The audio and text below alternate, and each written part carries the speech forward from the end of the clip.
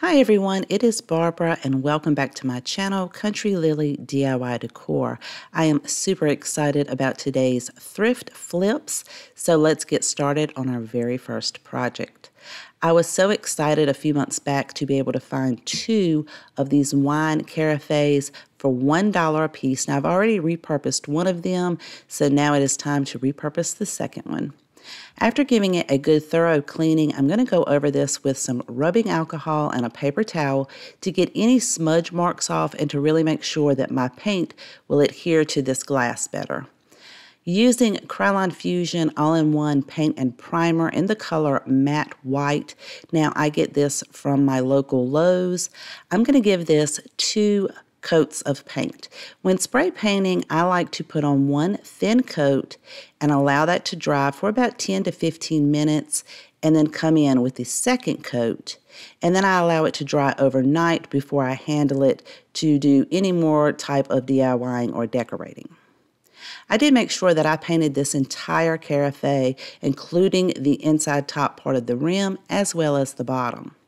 Using my favorite black chalkboard craft paint, which I get from Dollar General, as well as a wet baby wipe, I'm going to go around the rim of the top of this, and I'm using that baby wipe just to give me a little bit more precision in my placement of the paint, and I also wanted to be able to bring out that design in the front. To get a little bit more placement, if you don't have a baby wipe, you can also use a Q-tip. And then I'm using one of the stiff brushes from Dollar Tree, and I'm going to dry brush over this a little bit. Originally, or in the beginning, I'm going to dab a little bit to give it a little bit more of a rust look. And I'm doing this in a few areas, and I will darken that up just a little bit more. I also went around the rim at the bottom where I thought that it would look a little worn out.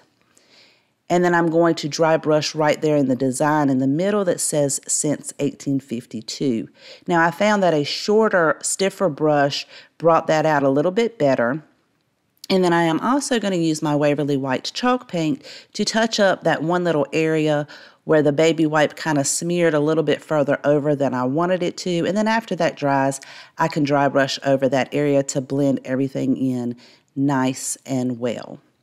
And then I did darken up the rim just a little more with some dry brushing, and I styled it with some eucalyptus leaves, and these are so beautiful. I love how this turned out, and I hope you guys like it as well.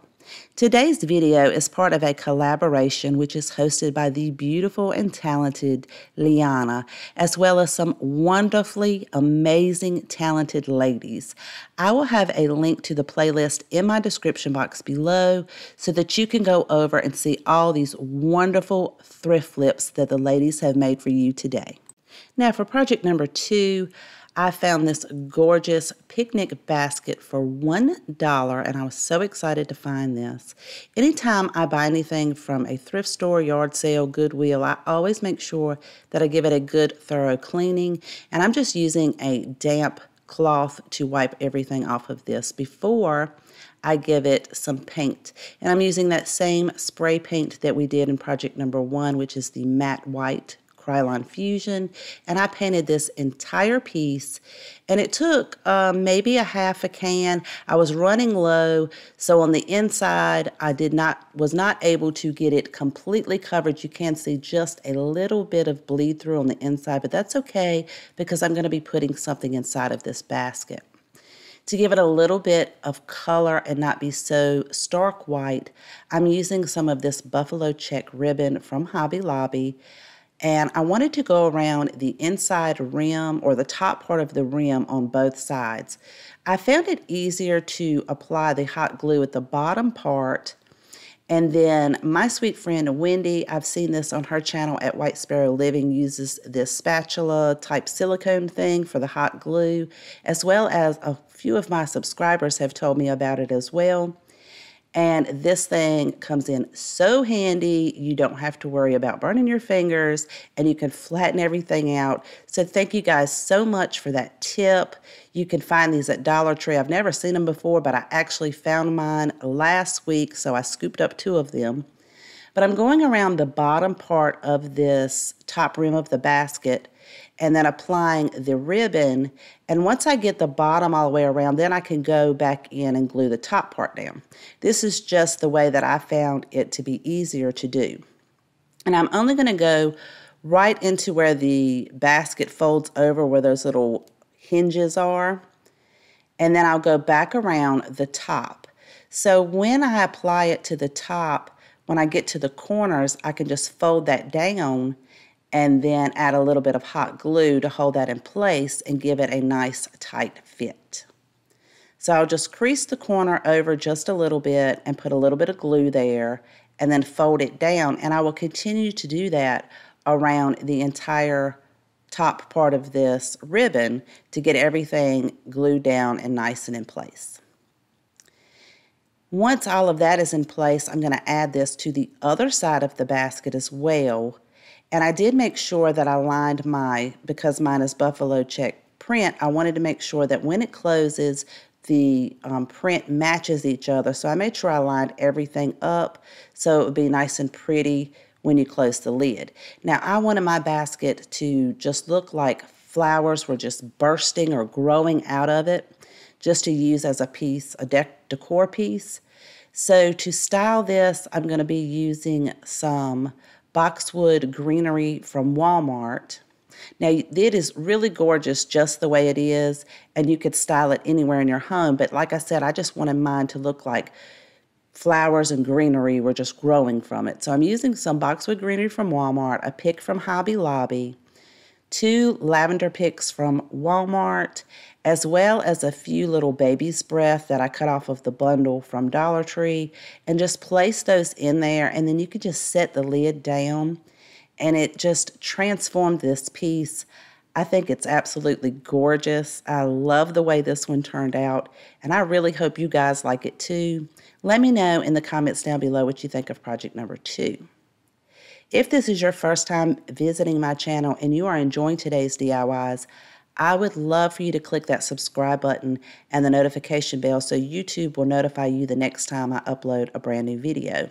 And also visit me on Instagram, my website for free printables, and my Pinterest board. Let's go ahead and get started on project number 3. Now this beauty was sitting on the bottom of a shelf in my local thrift store, and at first I wasn't quite sure what it was, but I liked the way it was shaped. Once I picked it up and I saw the cord on the inside, I knew that this was a charging station. I did a little bit of research and realized they're selling this on Wayfair for $48.99, and I was able to pick mine up for $3, so I thought I got a really, really great deal. It was in really good shape. I'm going to give it a really good cleaning and disassemble it to make sure that all the parts of it are nice and clean. And I'm also going to be giving this a nice coat of paint.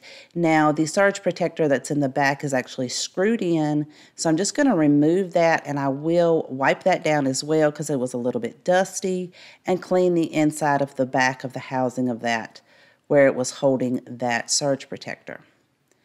Once everything has been cleaned, I am going to go over it with a paper towel to dry it off as well. Now I wanted to paint this cute little handle, so I'm going to remove that so that I will be able to paint that in a different color, as well as completely paint this drawer insert. And this is the backing. Now after everything has dried, I'm going to go over it a little bit with a very fine grit sandpaper. This is going to really help my paint to adhere better, but also if there's any kind of grime or rough spots, I can sand those down before I paint it. And always after I sand things down, I like to wipe it off just to make sure I get all of the grit or grime off of it. I'm using the same spray paint that I have used in the previous 2 projects, as well as some matte black for the hardware, and that is also made by Krylon. I'm going to give this, actually took 3 coats because that is a darker color wood, and again I just let mine dry for about 10 or 15 minutes before I add the next coat so that it's dry to the touch, and then I allow it to dry completely overnight. Now I did paint this entire piece including the bottom, And what a transformation that just a simple coat of paint or a couple of coats of paint can really give a piece. This is just a little bit more of my style than that darker wood. To paint the hardware, I just put the screws into some cardboard to hold it in place and gave those one coat of the matte black. I went over to Cricut Design Space and created a design that I thought would be really pretty on the side of this charging station. Now, anytime I create something, I always try to have a free printable, and I do have this on my website for you to download, and then you can trace it onto your project. I know that not everyone has a Cricut, so I like to make that available for you to be able to trace and use for your DIYs. Now, I'm just going to place this on the side. And if you are new to using a Cricut, you just put it on there with your transfer tape and then you burnish it down really, really well, because this has a lot of little nooks and crannies in there. I have to keep burnishing it to make sure everything stays in place. And then I make sure that I press everything down and that it's nice and sealed on there. Now I can reinsert that surge protector and just screw that back into place and then feed the cord back in there. And then it has a little notch where you can hide all your little cords and stuff. And then I can reattach the hardware on the front. And I think this really, really turned out beautiful. It really fits my decor a lot better than it did when I purchased it. And for $3, oh my goodness, this piece just turned out so pretty, and you can set all kinds of beautiful decor on it. I hope you guys liked this project. If you have a favorite, please let me know in the comments down below which one is your favorite. I always like to know. And also, please make sure to go check out the playlist to see all these beautiful thrift flips that everyone has created this week for this collab. Thank you guys so much. I truly do appreciate each and every one of you, and I'll see you guys next time.